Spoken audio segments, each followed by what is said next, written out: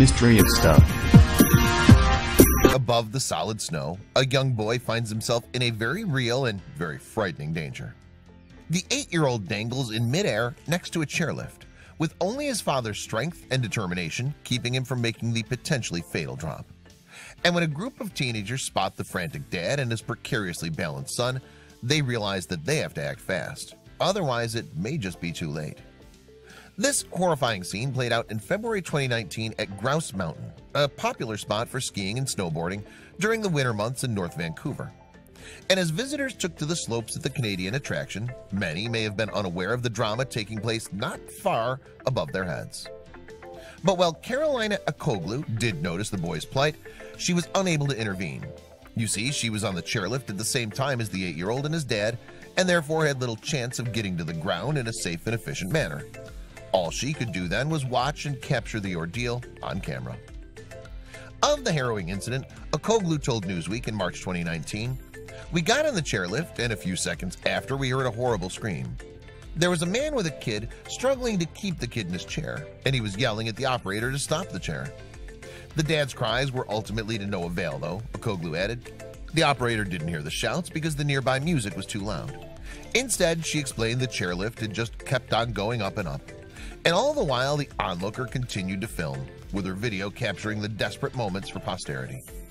Thankfully, a group of teenagers on the ground had also noticed the boy's perilous position, and they couldn't just stand by and watch him fall. In order to keep the child from coming to harm them, the teens sprang into action and came up with an unexpectedly ingenious method of saving the day. Yet this wasn't the first time that such a daring rescue had been carried out in British Columbia. Just 1 month previously, in fact, another popular spot in the region had borne witness to a similarly shocking scene. At the Sasquatch Mountain Resort, another boy had slipped from a chairlift, and he too had been left hovering far above the ground as a nearby adult tried to keep him in their clutches. Steve Perry, who'd been at the resort at the time of the ordeal, later explained what he'd seen in March 2019 interview with Global News. The bystander explained, "Somebody lost their ski poles right at the loading ramp, and I actually tried to grab them. Then I looked up, and there was a kid dangling from the chairlift in front of me." After that, Perry claimed that he had yelled at the attendant to stop the lift. Fortunately, he was heard, and so Sasquatch Mountain employees were able to intervene and rescue the boy before the situation took a turn for the worse. It was actually pretty impressive.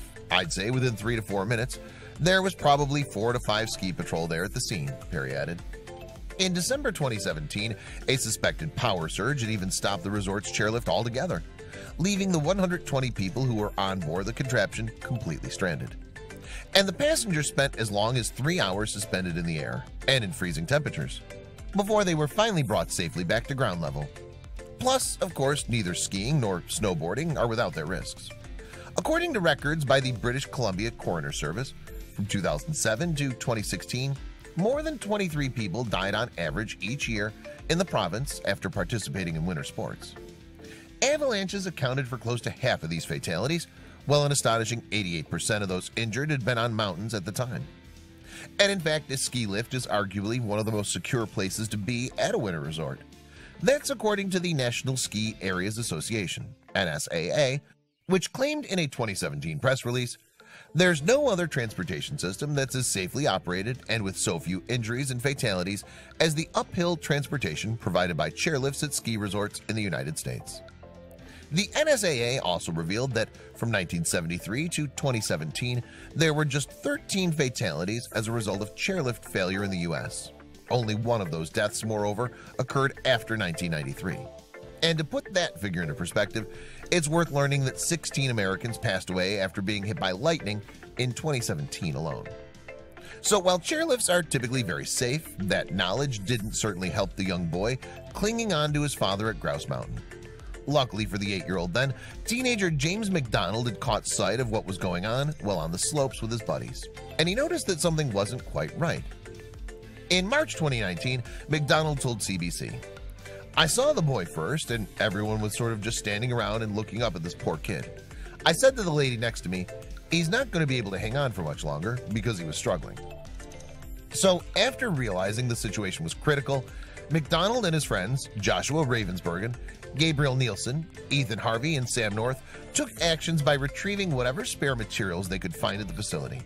That way they could craft a makeshift contraption that may just end up saving the day, and the young boy's life into the bargain. And since no Grouse Mountain employees seemed to be rushing to the scene, the boys could make a real difference in resolving the potentially catastrophic situation playing out above them. But as it turns out, McDonald and his buddies weren't the only ones to notice the 8-year-old's predicament. The 5 young men were not alone in their heroic efforts either, as 2 adults would rush to the aid of the helpless boy. And acting on impulse, Peter Pean and Danielle McKinney joined McDonald, Ravensbergen, Nielsen, Harvey, and North to begin fashioning what would hopefully become a substitute life net. Speaking at the event, Pean told Global News, "We worked together with Danielle and the 5 boys. It was teamwork." McKinney, meanwhile, was full of praise for her fellow Good Samaritan. "I just wanted to acknowledge Peter because the story is about the boys, but this man is actually who grabbed the fence and brought it over to me and held it. I just want to give him the credit he deserves," she added. By this point, though, the group of wannabe rescuers were running out of time. For one thing, the powerless little boy was becoming visibly flustered. And when speaking to CNN in March 2019, McDonald recalled how the 8-year-old was acting during those moments, explaining, "He was starting to flail and get extremely panicked." So, using what few materials they'd gathered, the unlikely team were ready to carry out the most treacherous part of their mission.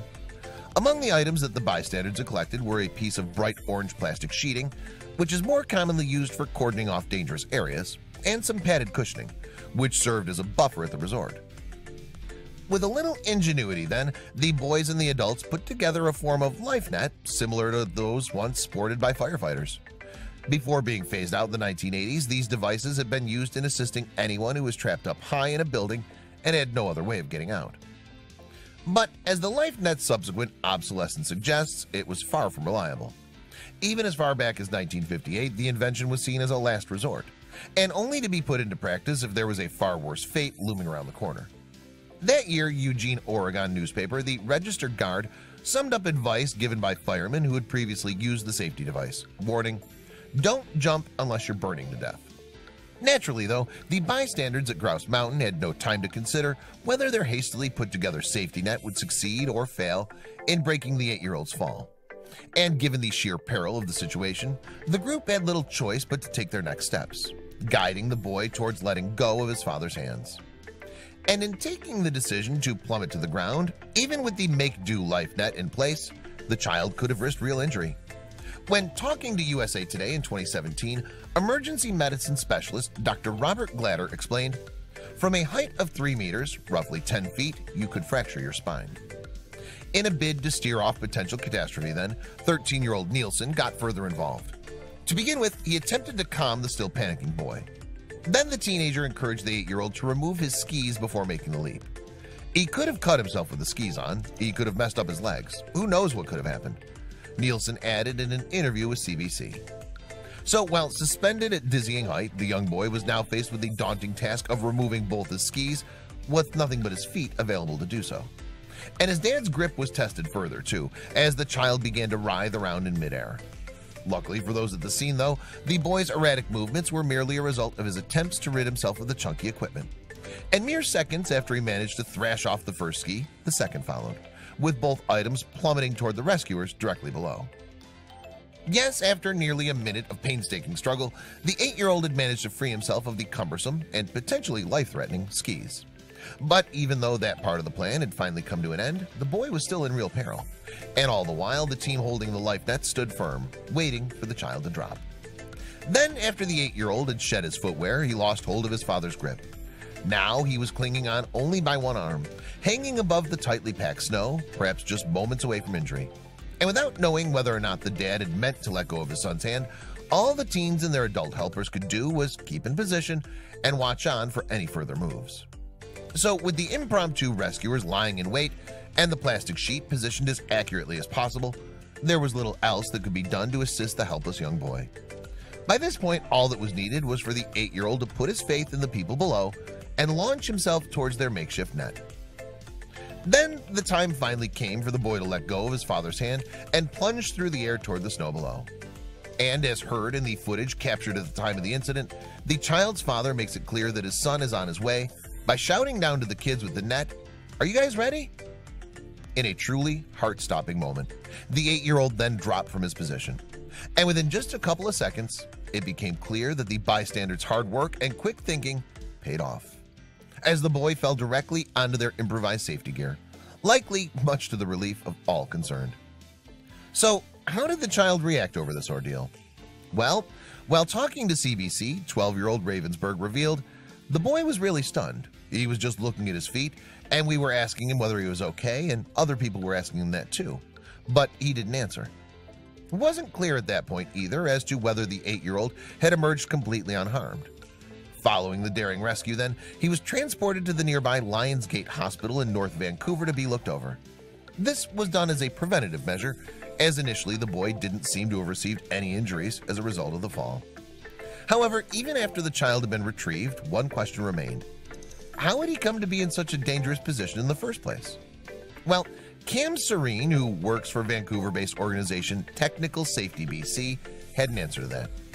He told Global News, in this particular circumstance, it was a loading issue. Serene had some words of advice for anyone hoping to head to the slopes in the future. He added, I encourage people when they enter the loading area to be aware of their surroundings, and if they feel like they need some special attention or help getting on the chair, they should notify the lift operator. Furthermore, following the similar incident at Sasquatch Mountain Resort, the attraction's director of operations, Randy Murphy, spoke to Global News about the safety protocol used in these rare incidents. According to Murphy, employees at the resort have been fully brought up to speed on what to do in such an event, and they would either employ a net or a ladder in order to help anyone who's at risk of falling. After the Grouse Mountain rescue, however, the spotlight was turned on the young men and their adult assistants who'd saved the day. And the group of 7 story not only went international, but it also earned them rewards in the bargain. Yes, Grouse Hero passes were bestowed free of charge upon the helpers, along with complimentary season tickets for the following year, all courtesy of the president of Grouse Mountain. But can the team at the resort guarantee that such a terrifying incident won't happen again? Well, Julia Grant, a spokesperson for Grouse Mountain, suggested that suitable measures would be put in place. In a statement to the media, Grant said, "Safety is our top priority, and we will be taking appropriate action based on the results of the investigation." Here's hoping then that the patrons of Grouse Mountain can continue to ski and snowboard freely.